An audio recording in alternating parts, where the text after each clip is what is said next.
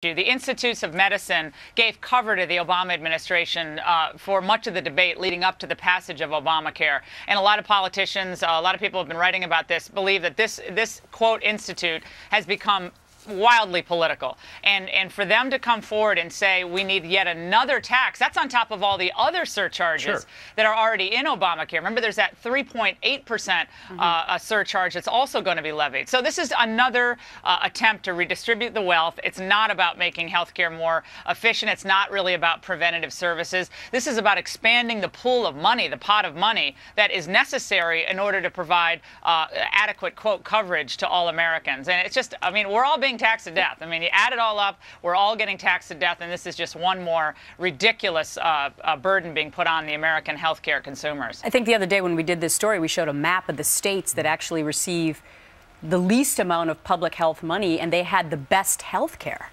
You know, so it was like the opposite of what you would expect. The more money you put into it, the worse the health care was. Yeah, what we need is more market-based reforms, right, that make health care more efficient. And this just, again, it just piles on more levies on people who are already feeling the burden of high gas prices, the burden of high food prices, and all the other hidden taxes that are now being levied on services and items that we buy. And I think that the American consumer is at a breaking point. The American family is at a breaking point. And this is just one more way that daily life is going to become ridiculously expensive for most people.